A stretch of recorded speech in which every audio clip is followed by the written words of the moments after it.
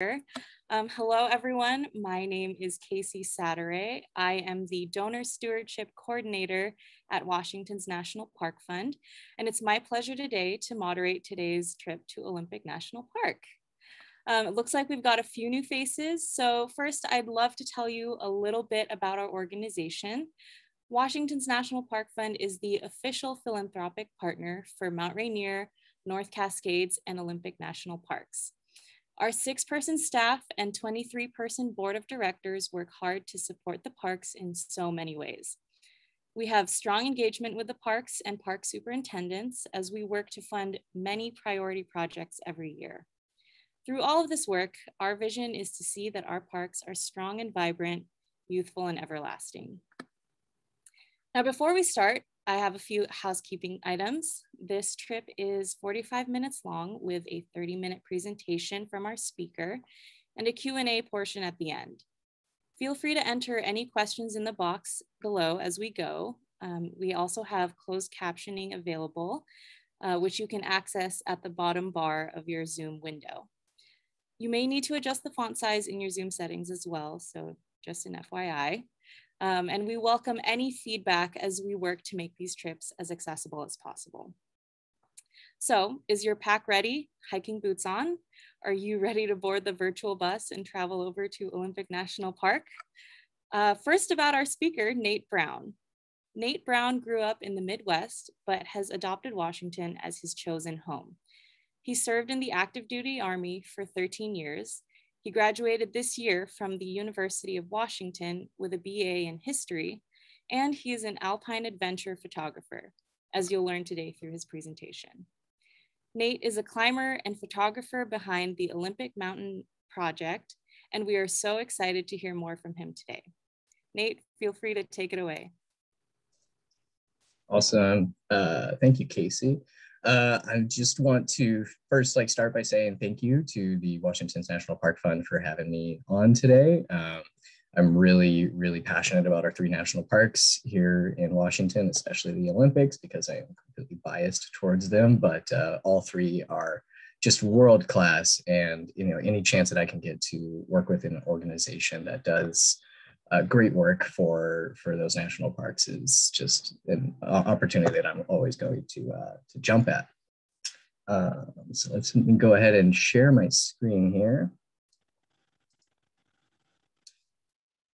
Okay, and present. So welcome to the Olympic Mountain Project. This is a project to climb 30 peaks within the Olympic Mountains.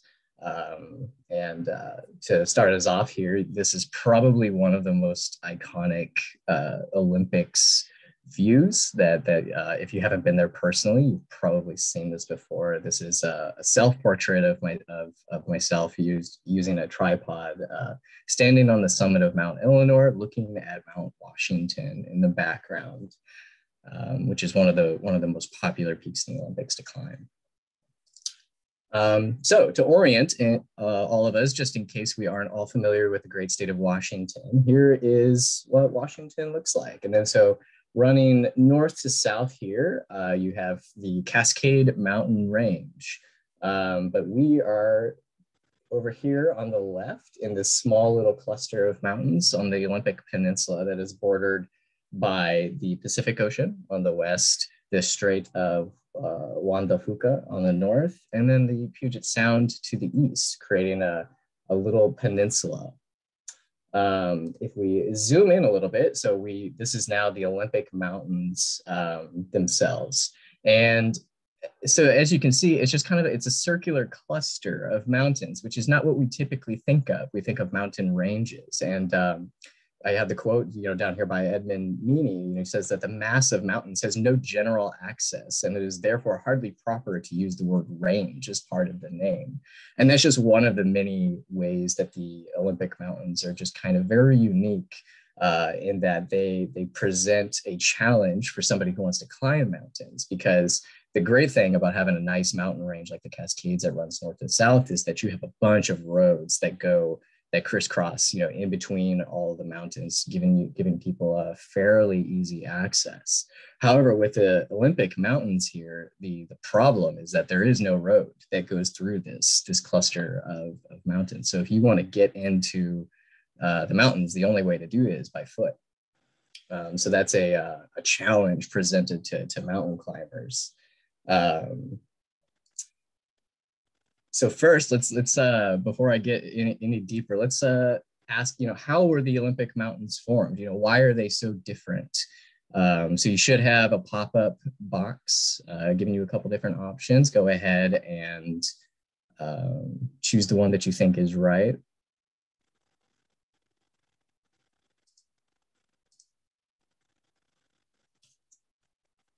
And just take a couple more seconds, gather. All right. Okay, so most people got it right. We got 83% said that the tectonic plates collided, the North American and Juan de Fuca, and that is correct. Some people chose the volcanic activity formed them, and that is how the Cascades are formed. That's how most mountains are formed, is volcanic activity. So let me show you a little infographic here. So what we have, kind of taking you back to your earth sciences that you took back in school. What we have here is two different plates, the North American plate and the Pacific and Juan de Fuca plates, actually 3 plates, all colliding into each other. And they are creating the mountain. So if you think about the coast range here, that's the Olympic Mountains. If a really great analogy is if you have an Oreo cookie and you separate the Oreo cookie and you have all the cream filling on one wafer and then the other wafer is bare. If you were to take those 2 wafers and then just scrape them against each other with the wafer or with the cream filling on the top, what's going to happen to that cream filling? It's going to just kind of pile up where the 2 wafers are colliding. And that's exactly what's happened with the Olympic Mountains. So they're in fact very different from the Cascades in that they are not created by the volcanic activity that dominates the Cascade Range, but they are a really ancient seafloor. So another reason that the Olympics are a particular challenge to climbers is that they are notorious for being really crumbly. The rock can just kind of at times just disintegrate in your hands, and that's makes for very poor climbing to be very, very honest. And that's because it's just a totally different, it is ancient seafloor bed and not the nice like hard granite of the North Cascades, for example. This mountain right here is the aptly named Tilty Mountain because it is very tilty looking. This is up by the Hurricane Ridge area in the north, and this is just like an excellent visual representation of showing what used to be ancient marine bedrock layers. So going forward to the project, how did a desire to climb 30 peaks in the Olympics even come about? And it came about with a very simple question. It's a question that I receive a lot, especially being somebody that's not born and raised in the Pacific Northwest. I came here from the Midwest, like Casey said. And so whenever I have fellow out-of-towners come in, they always ask, pretty much the same question. Like, what is your favorite place here in Washington? And ever since I've been here, which is since 2013, my answer has always been the Olympics. I always tell them, go to the Olympics, go to the Olympics. They are incredible. So I had several years ago, I had a friend in town, and he asked me, he was over at my house and asked me, which was my favorite area. I said the Olympics, and I had one of those big giant paper maps, like the ones that you fold out, and they're huge. They're so big you have to just lay it on the floor and then just kind of step into it from there. And I was pointing out on the map all of my favorite. Oops, let's go back. Oh no, what just happened? Technical difficulties. Oh my goodness, it wouldn't be 2021 if we didn't have technical difficulties. Perfect. So yeah, let me go back to this map right here. So as I was laying out, all of my favorite places, I was talking about, down here in the south east corner, the Lake Cushman area. There's some stuff here on the eastern side, like Marmot Pass. Those are all excellent. And then up here in the north, you have the Hurricane Ridge area. And I said, these are all my favorite areas. And as I was saying that, it wasn't known to my friend, but I was kind of connecting the dots. I was only pointing to areas on the outside of the mountains. So I claimed that it was my favorite area, and yet looking at a map, you couldn't really say that I'd even seen half of the Olympics because they're just so difficult to get into. And that's what started the gears turning in my head about, well, how do I go about seeing these mountains? So going back to this map here, this is all 30 peaks listed on the map there. And if you're wondering why some of them are green and 5 of them are red, because that is my current status with the project. I have 25 peaks completed that I have climbed in the project, and I have 5 remaining. So you can tell by the way that they're spread out, that's how I decided what peaks I wanted to climb. I wanted to be able to, at the end of the project, say that I had seen the entire Olympics, not climbed every single peak because that would take an entire lifetime to accomplish and then some. But I could honestly say that I had been through all of the major river valleys. I've been on top of every major mountain ridge. And I could, with full heart and an authority, say that, yes, I have seen the Olympics. So this shows all the little red squiggly line gives a little bit of a better idea of this is everywhere that I've had to travel to get to these peaks. As I said, there's no roads that go through the mountain complex. So that means that, I have to start on the outside edges and work my way in. All right, with all that being said, I do have a 6-minute video here. It shows all of the highlights of those 25 mountains that I have climbed so far in a variety of seasons. I'm going to make sure that you guys can hear yes, you can hear my sound, and welcome to the Olympic Mountains.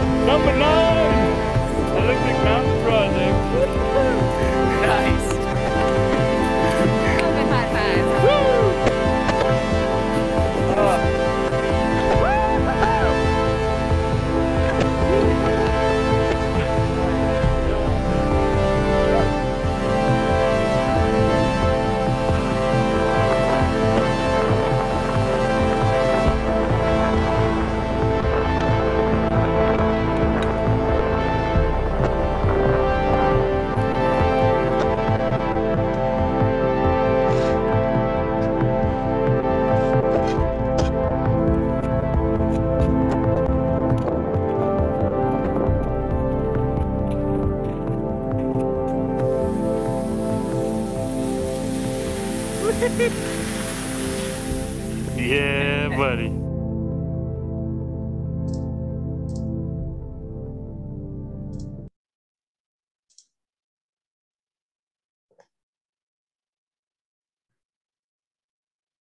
Okay. So I hope you enjoyed that video. That is the culmination of about 2 years worth of climbing and a lot of different seasons, as you can see.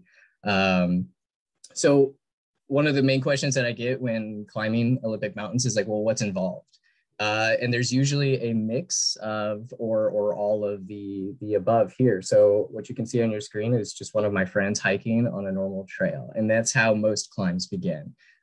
Staying on a trail is most preferred because it is the most efficient form of travel, and it's also follows leave no trace and everything. But when climbing to the summits of these mountains, there are very, very few that have a trail all the way to the top.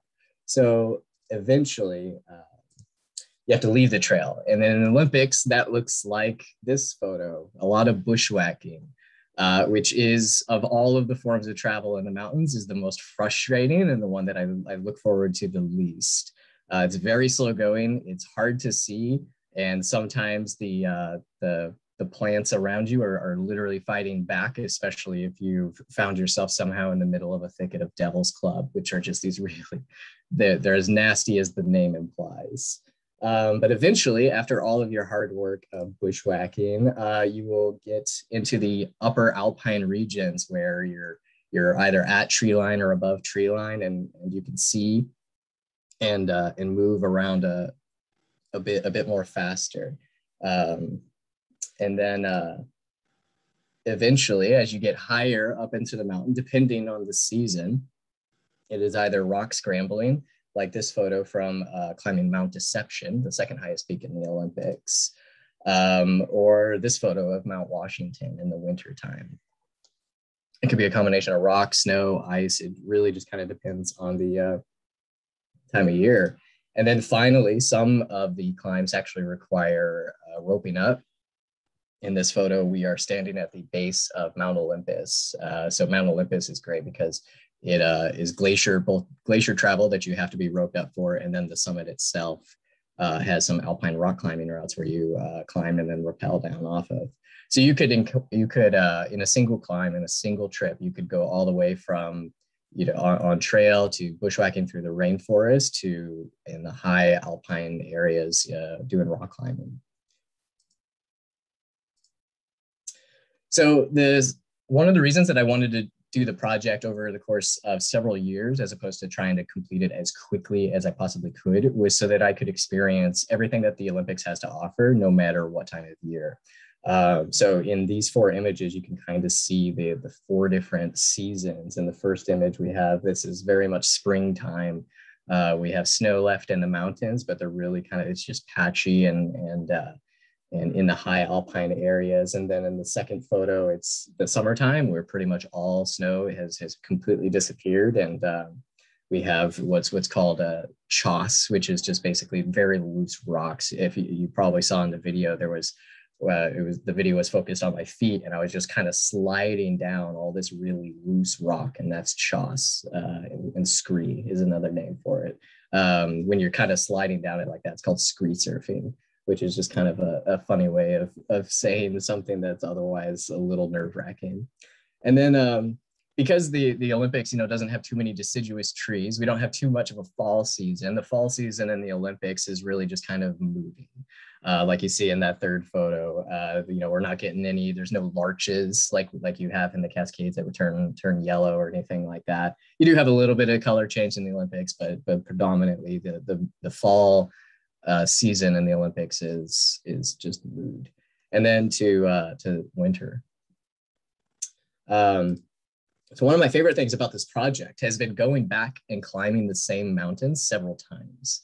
So though I've completed 25 of the 30 mountains, I have climbed 6 of those mountains multiple times in both the summer and the winter time. So you may recognize this photo. This is another very popular spot within the Olympics. This is the Upper Royal Basin.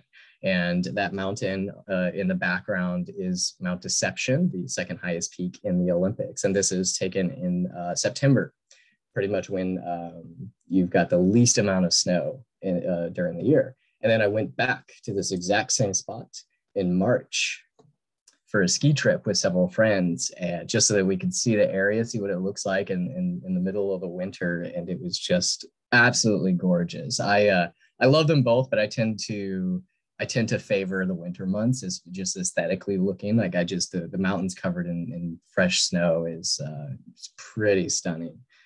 This was definitely the winter trip to the Upper Royal Basin on skis was one of my favorites of the project so far. This is another extremely popular view. If you haven't been here personally, you've probably seen a photo. This is from Mount Storm King up in the north. This is Lake Crescent down below. And then off in the distance, you can even see that's Victoria, the Vancouver Island, British Columbia.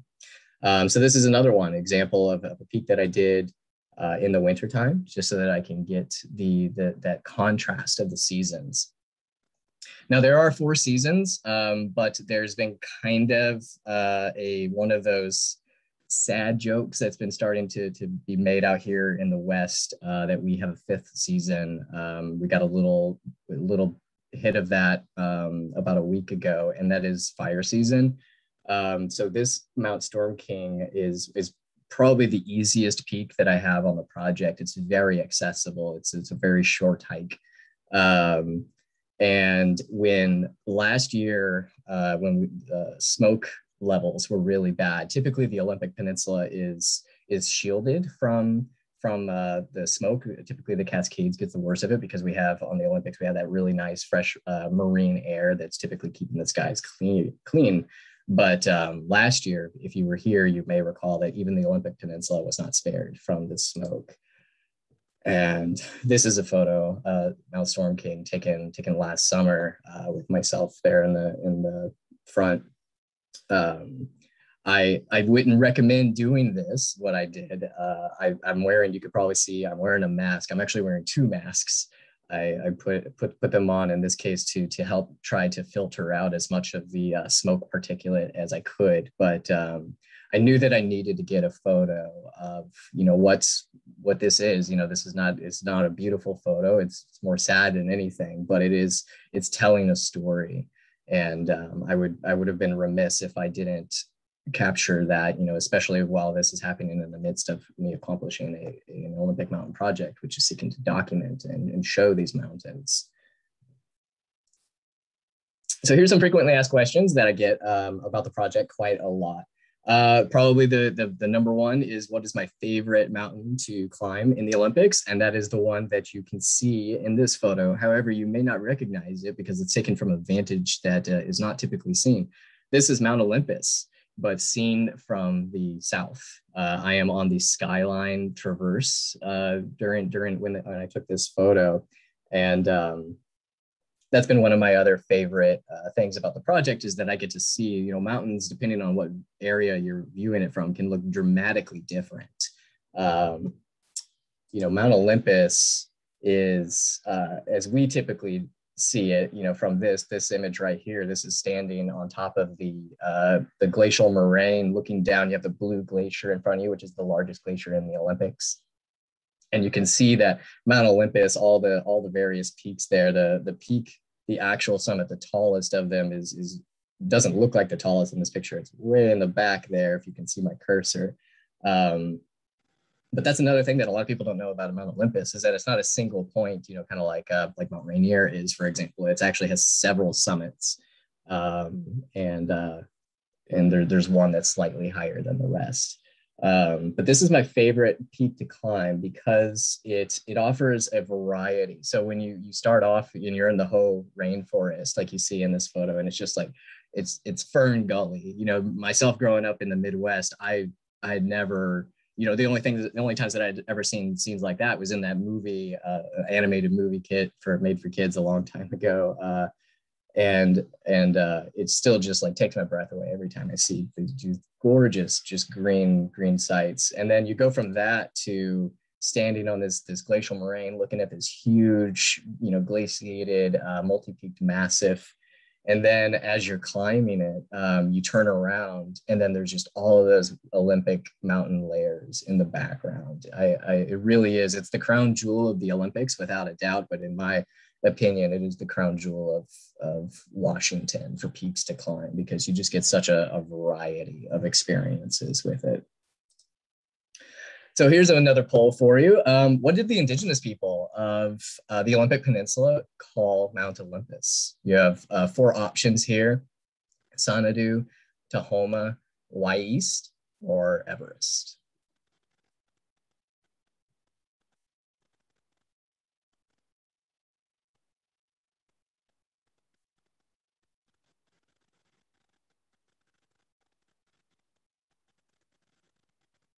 All right, let's see how we all did.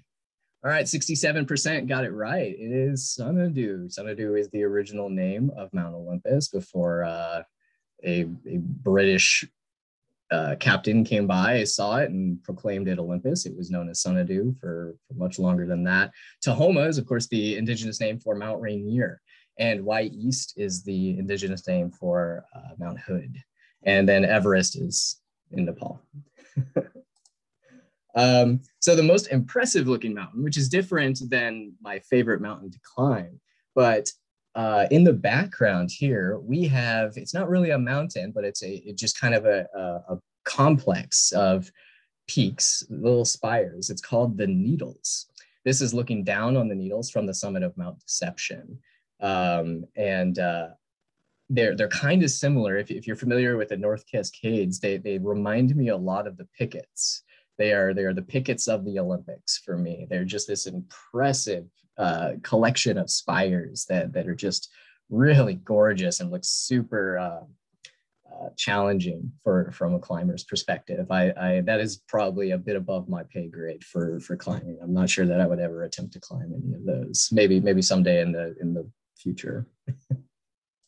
My favorite day hike to a mountain summit is Colonel Bob, way down in the south by Lake Quinault.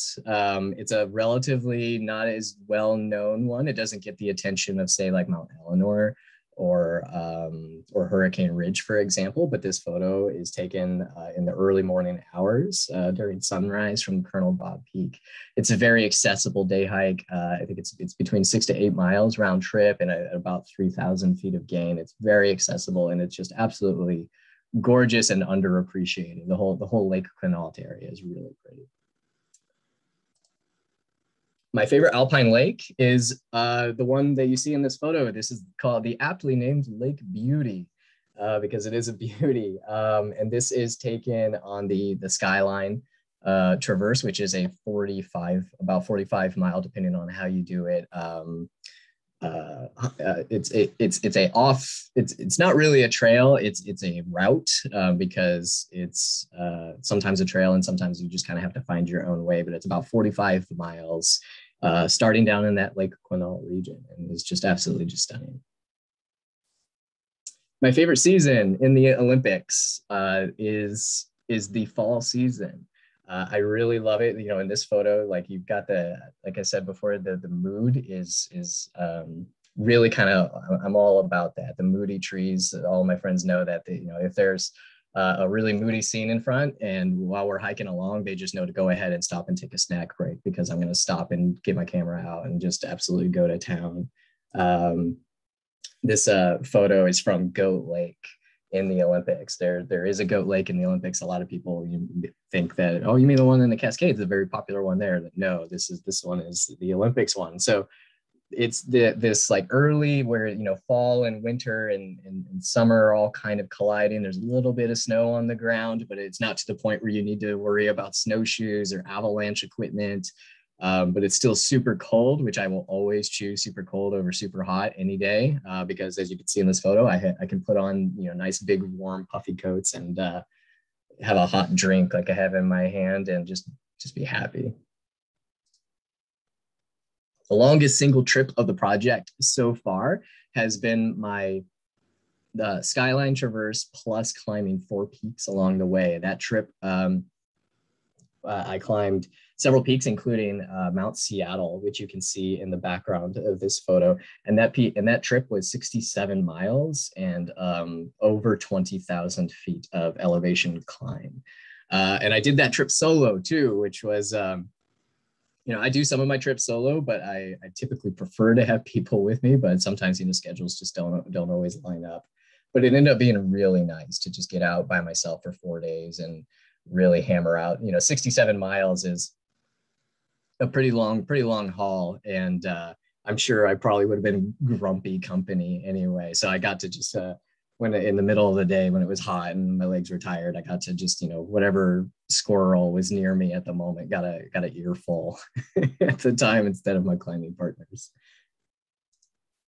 My favorite hiking area in the Olympics, if I had to say that if there's one area that you can just get, plenty of hikes out of, that's really great, that is the Obstruction Point area. So if you go up to Hurricane Ridge, and then you take a slightly sketchy road down to this area called Obstruction Point. And then from there, there's just a whole plethora of options. If you want to go to some lakes, there's Grand and Moose Lakes. There's a lot of ridges that you can traverse. This one, we're doing the Lillian Traverse, heading towards McCartney Peak to climb that one. Just absolutely stunning. And, Hurricane Ridge, if you haven't been up there, it's kind of like it's the paradise of the Olympics, paradise being the area on Mount Rainier where you can drive really high up and just immediately be in the Alpine.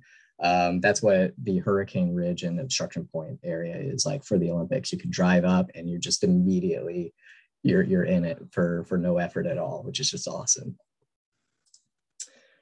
My favorite wildlife sighting, normally it would be pikas. Pikas are my favorite mountain animal, but there are no pikas in the Olympics. So for me, it's bears. I used to be afraid of them many years ago, and I have since, with an education and with gaining experience in how to act around the bears, I've become more comfortable. And I do want to also mention that I am not nearly as close to the bears as it looks in this photo. I have a very expensive, heavy, and nice camera that is allowing me to zoom in and observe them from a distance. The black bear population in the Olympics, those are always my favorite. I try to see at least one on every trip. All right, so that's going to take us a Q&A. Casey, what questions do we have?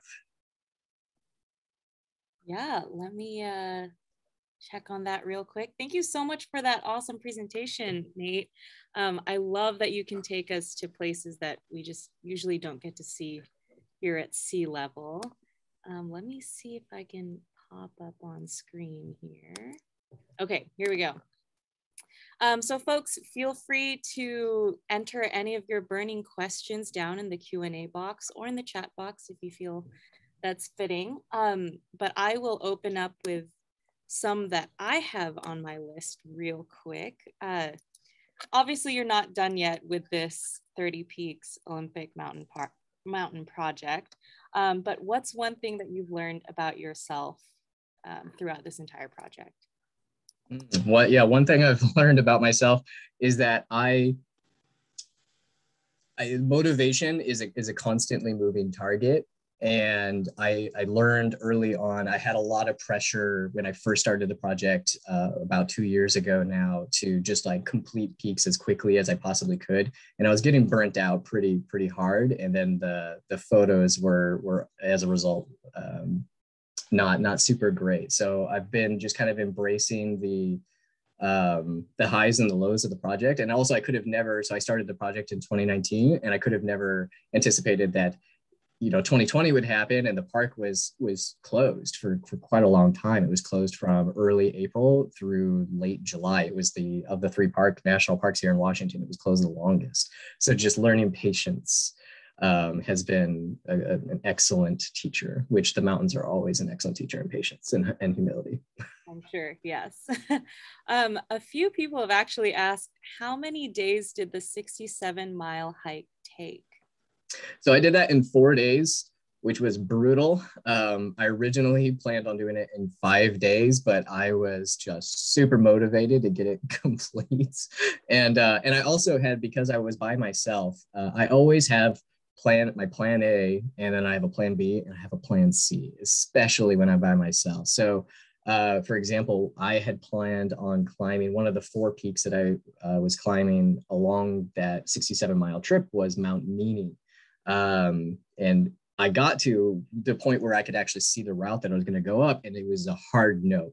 There's no way that I would climb that by myself. If I had climbing partners with me, absolutely. It looked like a blast, but it was objectively looking at it, I'm like, no, I'm not going to climb that by myself. So I had a smaller peak already in mind that I would climb that peak instead. Because the great thing about having my own list of peaks for the project is that I can change them however I see fit. I'm not using someone else's list where only peaks 6,500 feet or higher. So yeah, that was also allowed me to cut off a day because I did a slightly easier peak. Nice. A few people are wondering, how are you financing this project, or what does it take to, fund this project of yours?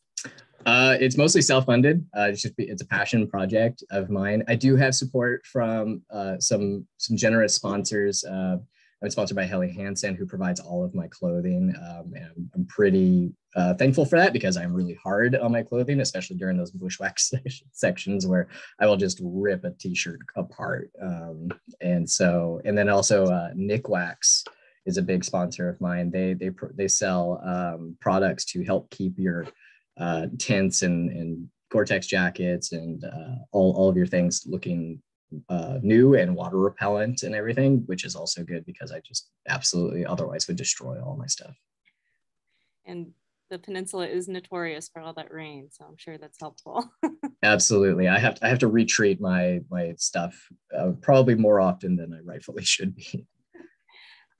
Glenn is wondering, how much did your camera gear weigh usually? Did you have to make hard choices on what to bring? For example, heavy tripod or more lens? Mm-hmm. Yeah, so my typical setup, if I'm just going with what I want to carry, it's about 10 pounds, 10 to 12 pounds of just camera equipment alone. For some of those longer trips or for trips where it would be harder for me to swap lenses, I can get that all the way down at the absolute minimum to like 6 or 7 pounds. Oh. For example, if I'm climbing a peak like Mount Olympus, where I'm tied into people, there's a lot of rock climbing involved. I don't have the time to change lenses. So I'll bring one lens. It's kind of like it's a 24 to 105 millimeter that kind of just covers, it's an all arounder, but it's not, if left to my own devices, I will carry 2 or 3 lenses, which of course I pay for in weight, but is worth it for the photos. Another question, it kind of is a culmination of several questions. Do you ever run into hairy situations? And if so, like, how do you save yourself, especially on solo hikes? Yeah, so the hairy situations is just part of being in the mountains. And that's why, again, I'm just going back to that plan A, plan B, and plan C. And I also carry a Garmin InReach, which is a little satellite communicator, so that I can communicate with people back home and tell them that everything's okay or everything's not okay, and then hit that SOS button, which I've never had to, knock on wood, but I have that in there as well. And then also just a healthy respect for the mountains, and just realizing that sometimes it's just not in the cards. For example, Mount Constance was a real jerk to me on several occasions. It's one of the harder ones to climb and to route find. And like the first time that I went to climb it was with 2 friends, and we ended up taking a bunch of wrong gullies and we lost a lot of time. Then one friend was having some leg cramps, so we're just like, you know what, it's fine, it's not in the cards today, we'll come back. And we did. On another time. So it's just kind of having that really healthy culture of no is what I call it. That's good. That's good. One last question here from Sarah. She's curious, where is that photo behind you taken from? So this is actually taken down by Lake Cushman. That is on the way up to Lightning Peak. I cannot recall the actual name of the trail, but if it's down there by Lake Cushman, and if you look up where you go to climb Lightning Peak, this is the trail that you approach on before you get up into the higher alpine area and have to do a little bit of scrambling. But yeah, it's absolutely stunning. It's one of my favorite green places in the Olympics. Absolutely, that is gorgeous. Well, thank you so much again, Nate. We really appreciate you taking the time sharing your adventures with us here. Last year, we gave over $650,000 in support of Mount Rainier Olympic and North Cascades National Parks in these 4 core areas. We love having the support from donors, from friends, from photographers, from climbers, everyone, all of the above. We are looking forward to more virtual field trips in the fall. They are in the works right now, but in the meantime, enjoy the rest of the summer in the parks. If you would like to watch more of our virtual field trips or sign up for future ones, you can find us online at wnpf.org/field-trips. If you really enjoyed this topic, specifically mountaineering and photography, Scott Kranz did one with us last summer, and he talks about his 50 peaks in North Cascades. So feel free to check that out if you want to continue this conversation. Finally, if you're interested in supporting our work, please visit us at wnpf.org. Thank you so much, everyone, and we'll see you in the fall.